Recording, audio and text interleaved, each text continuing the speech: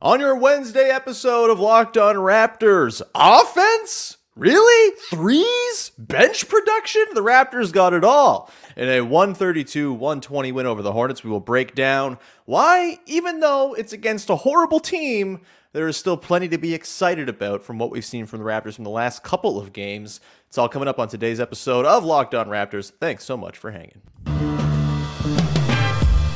You are Locked On Raptors, your daily Toronto Raptors podcast, part of the Locked On Podcast Network, your team every day.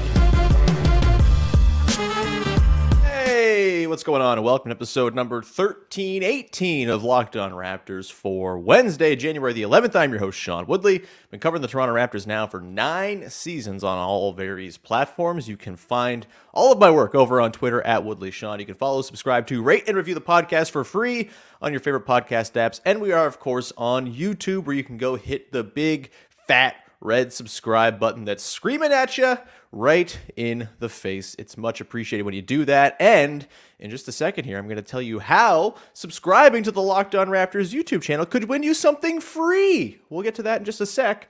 Before we do that, let's set the table. On today's show, we are going to dig into the Toronto Raptors win over the Hornets, 132-120, a game I was in attendance at, which was a lot of fun. Got to sit in the lower bowl because them tickets, not quite as ludicrous as they used to be when the Raptors were good. I actually want to talk about that in the good, the bad, and the later on in the show. We're going to dig into the bench performance. Once again, Nick Nurse rolling with a Gary Trent Jr. plus 4 bench dudes lineup for long stretches of the game, and it's kind of working. We'll get to that, and we will start off digging into the Raptors' offense in this game, which had maybe its best performance of the season outside of maybe that Cavs game just before Christmas. Before we do that, however, I have to give you a little announcement. February the 7th, our pals at Raptors Republic are hosting a live night of Raptors podcasting. It's going to be awesome. Multiple panels throughout the whole night at the Rivoli on Queen Street West in Toronto. And I will be on one of the panels. I'm very excited to do that. I will be, I think, on the first panel of the night. So that's going to be a ton of fun. Tickets are available right now. If you go to Raptors Republic on Twitter, their pinned tweet has the link. But this is where you can win some free stuff. I'm going to be giving away a pair of tickets to this wonderful event. All you got to do to enter this here contest is go and send an email to lockedonraptors@gmail.com. When you do that, include a screenshot that proves you are a subscriber to the Locked On Raptors YouTube channel. In addition, just tell me, who's your favorite deep cut Raptor of all time? Do you like Keon Clark? Do you like Landry Fields? Is Patrick Patterson your cup of tea? Whatever it might be, let me know. Give me a deep cut Raptor who you like for some reason and a screenshot of you subscribing to the Locked On Raptors YouTube channel. I will make pull a draw in a couple weeks' time and pick one winner to win 2 tickets to the wonderful live podcasting event at the Rivoli on February 7th. It's going to be a ton of fun. Come on out. Support the folks at Raptors Republic. They're doing wonderful independent work covering the Raptors. They're a subscription-based site right now because they're trying to make money and pay writers for their wonderful work. They're doing a great job. Samson Folk, Louis Zatzman, Katie Heindel, a whole bunch of other folks will be there. People who have appeared on this podcast, familiar faces. So go check it out. LockedOnRaptors@gmail.com is where to hit me up with that email. All right, let's dive in now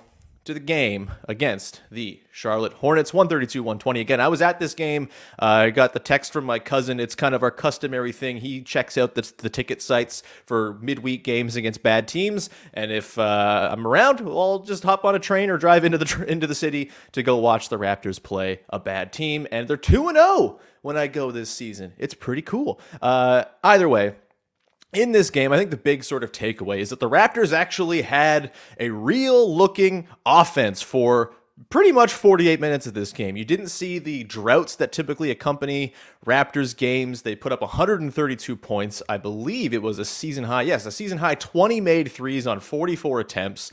The process in this game looked really good. They crashed the offensive glass and did that thing that they usually do so well as well. And the offense was good enough to withstand a really excellent offensive performance from the Charlotte Hornets, which, you know, you don't want to be giving up excellent offensive performances to the Charlotte Hornets necessarily, but They held LaMelo Ball to 9-22. Really, this was about Mason Plumlee kind of having his way, being large and sort of just finishing around the bucket, and Terry Rozier having a ridiculous, insane shooting night, which he just does against the Raptors. He's like the new Gerald Henderson at this point.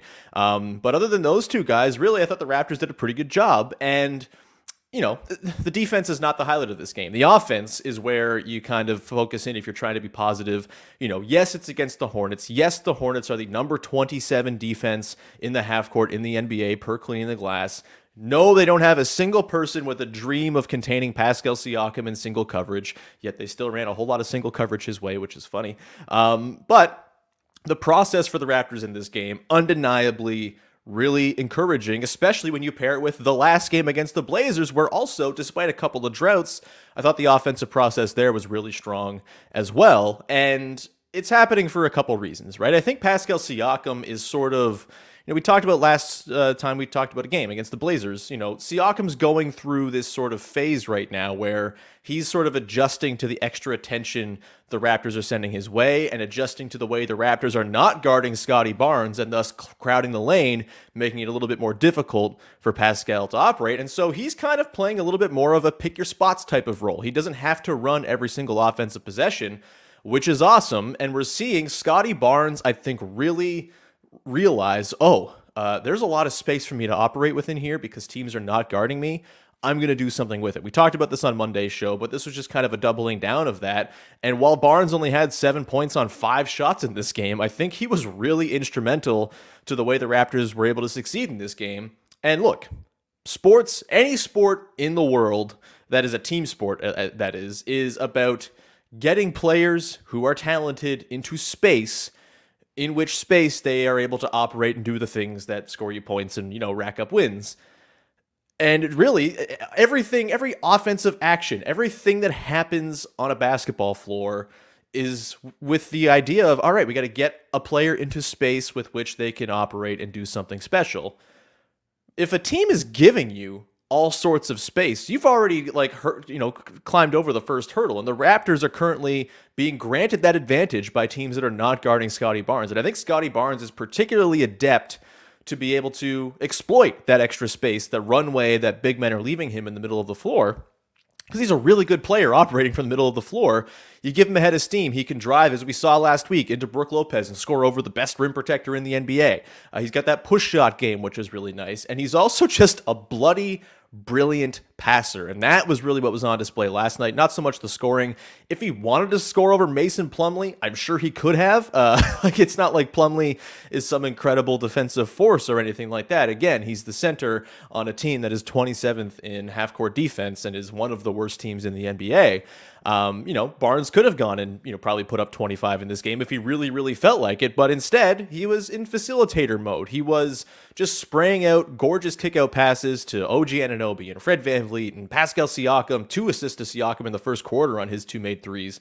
And the vision that Scottie Barnes has, it's why he's such a weapon in the middle of the floor. And I wonder how much longer teams are going to grant him that space, because the last couple times out, he's really weaponized it. The Raptors over the last 2 games, 125.1 offensive rating per NBA.com. That is unheard of stuff for the Raptors, who have been humming along at a pretty meager clip all year offensively. And I just think Scottie, again, you give him that space, you allow him to sort of, use his body. He's a screener. He's doing dribble handoff stuff. He's getting downhill. He's driving into the teeth of the defense and spraying out. That's just a really great way to use a guy whose first inclination has always been to be a playmaker, to be a guy who sets other guys up, puts them in positions to succeed.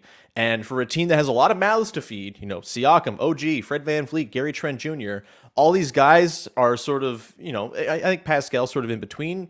OG's certainly a shoot-first guy. Gary Trent Jr. is shoot-first in everything he does. Fred VanVleet even as well, although he had 8 assists last night, is a pretty good playmaker himself, kept the ball moving, kept the offensive possessions kind of alive last night in a few instances. But what better way to sort of make sure all the mouths are fed than by the enormous spoon that is Scottie Barnes spraying out gorgeous kickout passes. Obviously, it helps that they were knocking the threes down as well in this game. They're not going to go 20 of 44 all the time, but all you can ask for is good process. And I think Scottie Barnes is kind of realizing, I can be a real weapon here for the Raptors. I also thought Again, not a banner game for the Raptors defense by any means, but I do think Barnes was maybe outside of OG, who had some really incredible on-ball moments last night. I think Gary Trent Jr. had a nice defensive game too, but I thought Scottie Barnes was pretty effective as like a rim protector. He had this beautiful transition stop in the fourth quarter, I want to say. I think on Mason Plumlee. God, the Plumlees. When will we be rid of the Plumlees? Anyway, I thought his rim protection was pretty solid, as it's been for long stretches of the season as well. Just a good all-around game from Scottie Barnes, and I think indicative of the process we're seeing that's improved for the Raptors in the half court. He's a big reason for it. So hopefully they can continue it going forward. If teams adjust and realize we can't give Scottie this space, it'll be on him to readjust. That's life in the NBA. But as of right now, this new sort of role where he's this super sort of role player in between guy, just sort of setting dudes up, keeping the ball moving, greasing the wheels of the offense, I'm liking it quite a bit. As good a 7.5 rebound, 7 assist game as you'll see last night, despite the defense for the whole team not looking very good. I think he was kind of party to some of their better moments for sure. We're going to come back on the other side, going to dig into the bench, which once again performed quite admirably. We'll dig into what I'm liking about the sort of new Gary Trent Jr. plus 4 dudes bench looks, and what I'm not liking about him, and some thoughts on Precious Achiuwa, who was hitting threes last night, which is a pretty big deal. We will get to that in just 1 second. However, before we do that, got to tell you about our friends over at Prize Picks, who are making daily fantasy sports fun, easy, accessible for all. No longer do you need to go through the rigors of a full fantasy season where you have to set your lineup every day or every week or whatever it might be. It's laborious. It's not all that fun. And the people who take it too seriously make it not so fun for those who just want to be casual. You can be casual with Prize Picks. You can just go on any night you want. Maybe you are going to a game. That's typically when I like to play sports betting or games or anything like that. When I go to a game, that's when I'll sort of get into it. Prize Picks, awesome. Go to a game, pick the players in the game, and say, hey, you're going to get more or less than your projections. If you can pick 2 to 6 players in an entry. If you get all 6 players right, 25 times your entry is what you're going to earn back. That's amazing. No competing against other people. It's just you against the projections, and every sport is on the table, and I mean every sport. NBA, NFL, MLB, NHL, PGA, college football, men's college basketball, women's college basketball, soccer, WNBA, esports, NASCAR, tennis, MMA, boxing, disc golf, European basketball, cricket, and more, all there at Prize Picks. They got safe and fast withdrawals, operational in over 30 states in Canada, except for in Ontario in Canada as of right now. Download the Prize Picks app, go to prizepicks.com to sign up and play daily fantasy sports. First-time users can receive a 100% instant deposit match if they put in $100 using the code LOCKEDON, meaning you put in $100, use that code, boom, $100 appears in your account. That's awesome. Don't forget the code LOCKEDON at sign up for instant deposit match up to $100 with Prize Picks. All right, let's continue on here with your first listen of the day, digging into the Raptors' second straight win. We're going streaking, baby. They will go for their first 3-game winning streak of the season on Thursday against the Charlotte Hornets once again in Raptors Hornets 2.0 before the Hawks close out the homestand. As Zach Lowe said on his podcast yesterday, talking with Tim Bontemps about the Raptors and their direction, they better freaking win these games. And these Hornets games are absolute must take care of businesses for sure. The Hornets stink. Let's get into the bench, shall we? The bench, once again, pretty effective in this game. The second straight game they roll with the Gary Trent Jr., Malachi Flynn, Chris Boucher, Precious Achiuwa, Christian Koloko lineup. And in 12 total minutes over the course of the last couple games, that group is a plus 15, which is really just like, it seems small, and it is small, but it's also huge for a team that's just been crying for any positive play from the bench. The starters have been run ragged, just having to come back and make games interesting after bench-heavy lineups piss it all away, and that's not happened over the last couple of games, and you see the benefits of that. The minutes distribution, my God, 36 minutes for Pascal Siakam, 31 for OG Scottie and Gary Trent Jr., 33 for Fred VanVleet. It's normal, regular season minutes distribution. You get 5 guys playing double-digit minutes off the bench. Just a really great thing to see, and a necessary thing to see for a team that, if they are going to make a run here, it can't be on the back of their 5 best players. They will completely burn out. probably before the trade deadline, right? Like, there's got to be some supplemental support here. And maybe this lineup has got a little bit to roll with. I am, pretty ambivalent about the Malachi Flynn minutes. In fact, maybe not so ambivalent. Maybe I'm just like outright against them and I don't want to see them anymore. I thought he was pretty rough in this game. Again, it feels like it's been 6 or 7 games in a row now where Malachi Flynn's been pretty ineffectual. I mostly thought the minutes in which the Raptors succeeded with him on the floor were sort of not in spite of him necessarily, but I don't think he was all that, party to what was going on well. 1 of 7 shooting. He's got to hit threes. He just really has got to hit his threes. A couple of really wild decisions, driving the ball at weird times, weird sort of pass angles and stuff like that. I'm not really seeing it with Malachi Flynn right now, but credit to Nick Nurse. He's at least rolling with this lineup and giving it some time to figure itself out. Maybe Malachi Flynn will find a comfort zone once again with some, regular run in this group. But overall, this lineup, they play a lot of zone. They ask Gary Trent Jr. to do a lot, and it's been enough against the Blazers and Hornets. Remains to be seen against better teams. And we saw, of course, in the fourth quarter against Portland, that lineup got blitzed by Damian Lillard to start the fourth quarter, and the starters had to come right back in. But there's a few things that are going on here. I think Christian Koloko's looked a lot more comfortable the last couple of games, crashing the offensive glass, finishing around the basket, a couple nice little assist moments here in there as well. I have been pretty encouraged by what we've seen from Koloko. The in-season development is very obvious from where he was at the start of the year, where he was very Bambi-esque, and now he seems like he's passing the knows where to stand test, that all-important test for young basketball players, and he's, fitting in pretty nicely in these lineups. And that trio of Koloko, Boucher, and Achiuwa, pretty interesting, especially if Precious Achiuwa is going to hit his threes, which he did last night, 3 of 5 from downtown. 3 of his 8 made threes all season came last night. Really important, because if Precious Achiuwa can keep himself on the floor with his offense, which is, as we know, a roller coaster, there's for every made 3 or incredible dunk in traffic, there are 3 or 4 moments where he boots it out of bounds. As our pal Joe Wolfond said, he is capable of only incredible or horrible things on offense, nothing in between, and it might be the greatest skill in the entire NBA.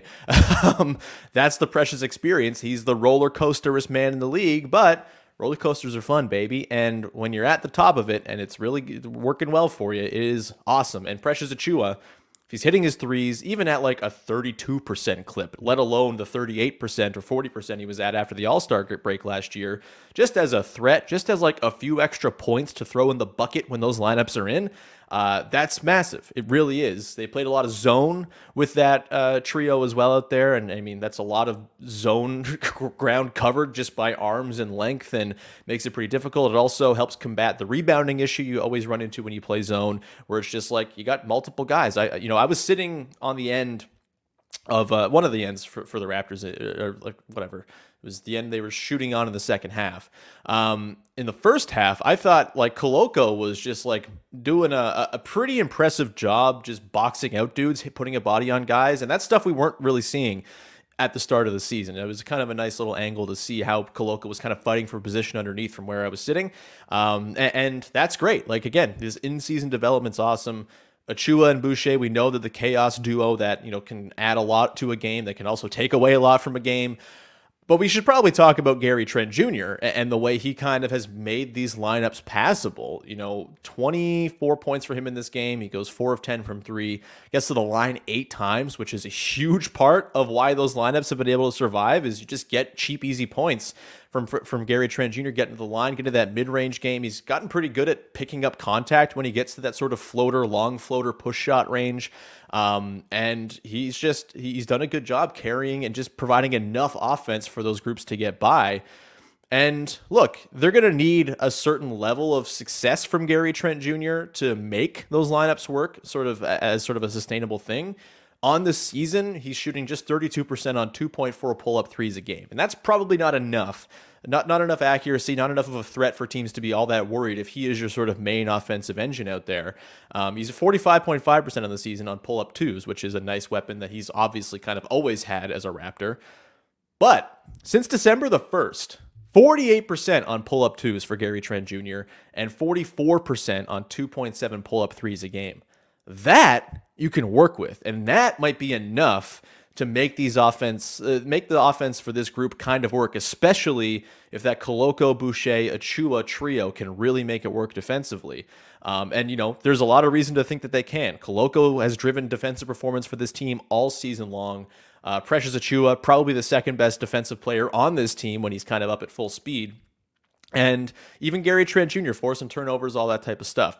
Where it kind of falls short for me is Malachi Flynn. And I do wonder if we sort of see this type of lineup evolve over time, where maybe we start to see a little more Siakam in that group in Flynn's place. Siakam performed so well last year in those lineups with Boucher and Achiuwa.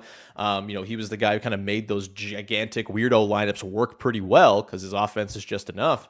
And the way him and Gary Trent Jr. play off of one another, I'm not saying do it all the time because you want to try to prevent Siakam from playing a million minutes, but if you can get by in stretches with just Siakam and Trent, and, you know, inversely, just, you know, Fred, Barnes, and OG, maybe there's a way to navigate games that way and still not have guys play a million minutes, and also maybe not have to play Malachi Flynn all that much, because he just doesn't affect a whole lot out there. To his credit, he was a +9 in this game. Again, I think he was kind of carried to that by the guys he was playing with in large part, but, you know, it's... I can't help but think, like, what would those lineups look like if just, like, Monte Morris was in place of Malachi Flynn? Just like a competent, steady backup point guard there to sort of steady the ship, reset the offense when need him, you know, offer a second guy to run pick and roll and stuff next to Gary Trent Jr. Maybe that is like the small little adjustment. If Christian Koloko is going to continue this sort of in-season trajectory to becoming at least a passable player, if not a good player, a passable rotation player in 15-minute spurts, spurts throughout games, 21 minutes last night.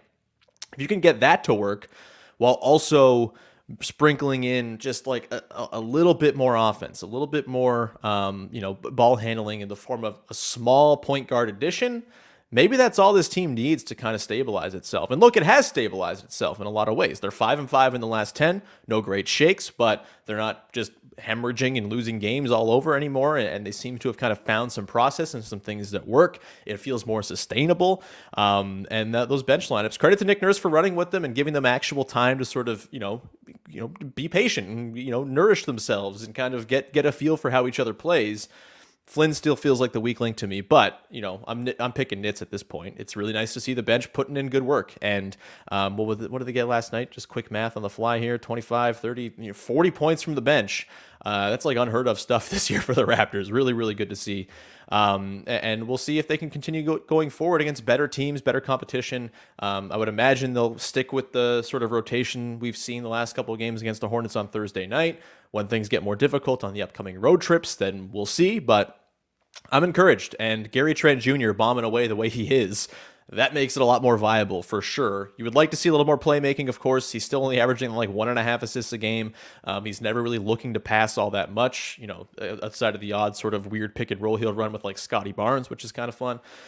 But if he's going to bomb away and hit a couple threes to keep those lineups afloat, that is maybe all you need to keep the starters' minutes down just enough to make them potent enough to carry you through to a bunch of wins.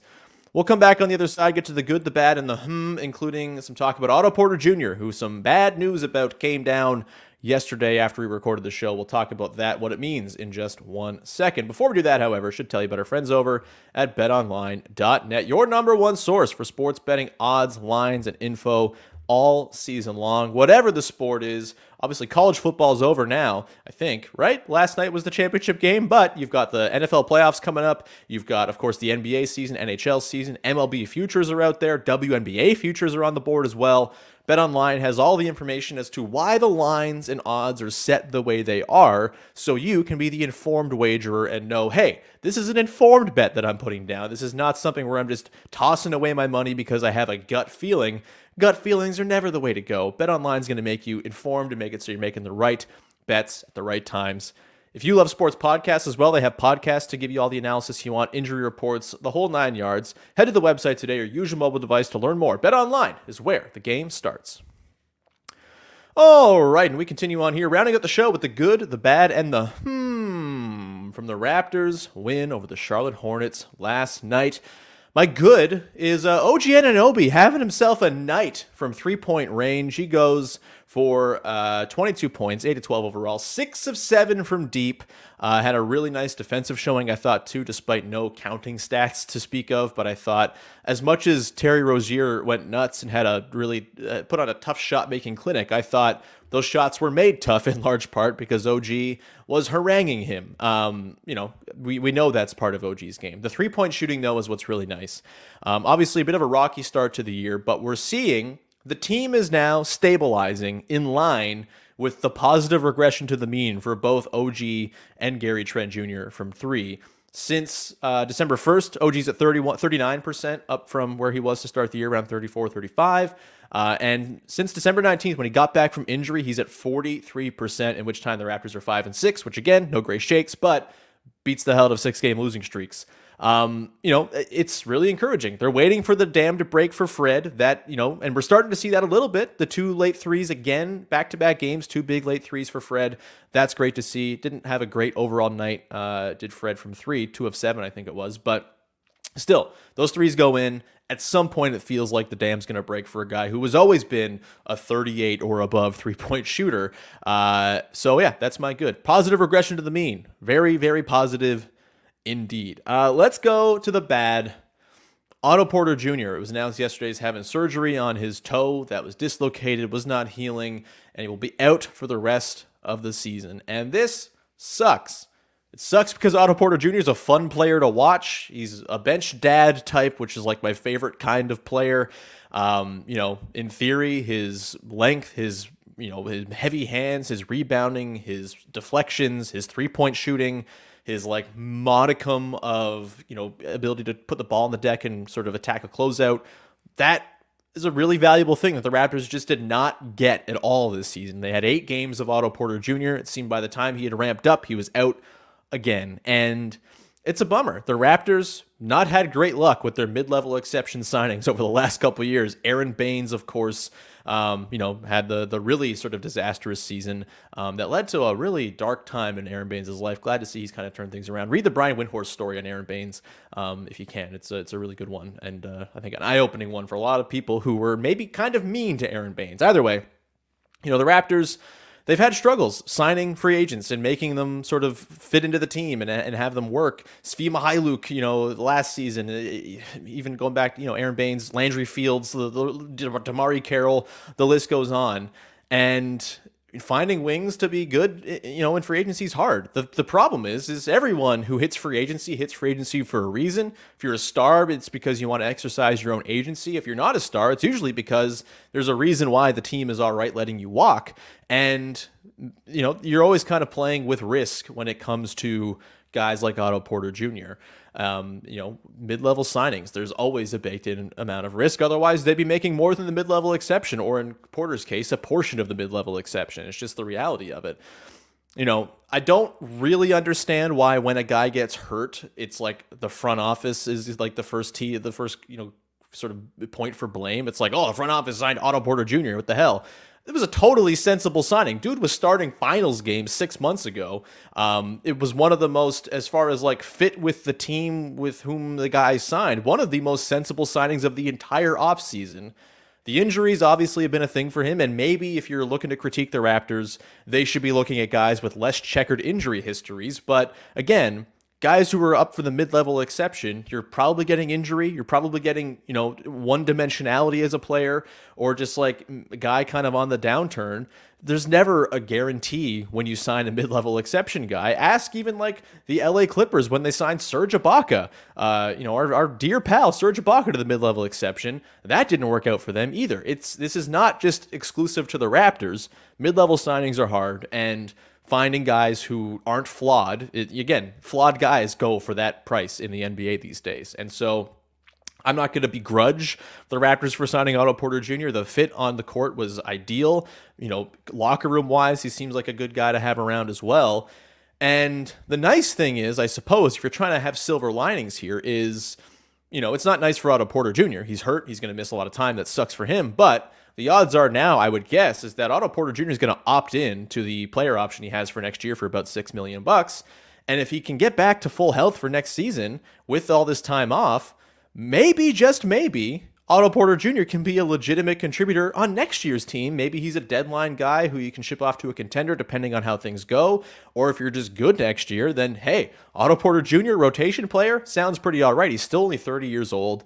Obviously, a lot has sort of piled up for him injury-wise, and you're never going to be able to count on him to be fully healthy necessarily, but I do think $6 million for Otto Porter Jr., risk and all, is totally reasonable, and I think it's pretty exciting to think about him on the team next season if he can get back to full health. Hoping for the best for him, of course, but definitely some tough news for the Raptors. I don't know how much it will actually affect their plans at the deadline. It might affect their ability to sort of do bigger trades, because I do think Otto Porter Jr. was kind of a sneaky, throw into a deal. For example, the Fred VanVleet Clippers deal I've kind of bandied about. Throw Otto Porter Jr. into that. The Clippers might give up more to get Otto Porter Jr. as a guy to throw in their rotation, in theory, if he were to get healthy by the playoffs. That's not happening now, so I doubt that comes to fruition. But yeah, interesting stuff with Otto Porter Jr. as far as what's next. But ultimately, right now, it just sucks for the dude. He's a really good player who has had a really injury-laden career, and that is a bummer. And hopefully, he's back next year, ready to go. Let's get to the to round out the show. And again, I was at the game last night, and I kind of want to circle the around this. I was there, and gotta say, the crowd, pretty live for a Tuesday night against the Hornets. The classic Tuesday in January against the Charlotte Hornets, the sort of go-to meaningless basketball game. The crowd was pretty popping. It was great. And, from all reports, the crowd on Sunday against the Blazers was also pretty awesome, especially when those Fred threes went in late. Apparently the roars were pretty beckoning throughout that building. And I kind of wonder, are we maybe seeing a return of the normies to the lower bowl at Scotiabank Arena? I'm a normie. I was able to afford lower bowl tickets last night. It was great. I'm very fortunate. But also the tickets, getting an under $100 ticket for the lower bowl in the last 5 years, I think is kind of unheard of. And that's where I was sitting last night for under $100, was in the lower bowl. It was pretty awesome. First time I've sat in the lower bowl for a game in 9 years or something like that. It just, I think maybe, just maybe, the team not being so hot, not being the hottest ticket in town. The Leafs are doing their thing. They're really good right now. They kind of are sucking a lot of the oxygen right now. Maybe it's just not the cool ticket anymore, which means the freaks like you and I are able to get back in the building for a reasonable price for a night out. Reasonable price being 4 times what it used to cost 10 years ago, but still, inflation, baby. I don't know. The crowd's been nice, and it was been a pretty meager crowd, I think, even the end of last season, this year as well. And I wonder if just the results are maybe kind of leading it into a phase where people are able to get in the building for a little cheaper now. And that's great. I mean, that's awesome. More accessibility for the actual fans and not the, the ghouls in the suits and all of that. Pretty cool. And if the ghouls in the suits are going to not want to go to Raptors games because the team's not winning, they want to have their sushi elsewhere, then, hey, all of the people who can actually go to games now for a reasonable price, or, at least pick a game or two they can sort of splurge on or whatever, as opposed to it being, you have to go to your financial advisor to talk about whether you can buy a single game's worth of tickets. That, to me, is a good thing. Again, it's the it might not be a thing. It might just be sort of 2 games and it doesn't mean anything. But for a Tuesday night against the Hornets, I thought the crowd last night was awesome, and maybe, just maybe, it's a sign of the regular folks getting back in the building. Wouldn't that be swell? All right, we're going to round it there. Thank you so much for tuning in. We'll be back again tomorrow with everyone's favorite, the over-unders and props spectacular halfway point check-in. I'm pretty sure I'm beating Vivek and Sahal this year. I haven't actually confirmed just yet, but I'm feeling really good. I was very OG forward with all of my picks at the start of the season. I can't wait to see how we're doing. That's going to be fun, as it always is with Sahal and Vivek on Thursday. Jamar Hines will be around on Friday. We will break down Raptors Hornets 2.0 to send you off into the weekend. If you haven't yet, go listen to yesterday's show with Josh Gondelman, the wonderful stand-up comic, former head writer at Desus and Miro. He's in Toronto this weekend. It was a really fun show with him and Katie Heindel, so go listen to that if you haven't yet. Also, reminder, February 7th, the Rivoli in Toronto, Queen Street West. the Raptors Republic live podcast extravaganza will include yours truly in one of the panels, and you can win 2 tickets right now. Send an email to lockedonraptors@gmail.com. Send a screenshot proving that you are a YouTube subscriber to the Locked On Raptors YouTube channel, along with your favorite deep cut Raptor of all time. I will put all those names into a draw, pull out a name in a couple of weeks, and hand out 2 free tickets to whoever wins. Very much looking forward to seeing you all there. Come say hi, come have a drink, whatever. And I'll promote this excessively throughout the next month. The links in the bio, links in the bio. I'm not on Instagram. Links in the description of the podcast as well. With that, thank you so much. We will be back tomorrow. In the meantime, go make Locked On Leafs your second listen of the day. The buds are good, baby. Mike DiStefano and Dave Morisuti, also very good. Go check out our sister show over there at Locked On Leafs, and we'll talk to you Thursday. Bye-bye.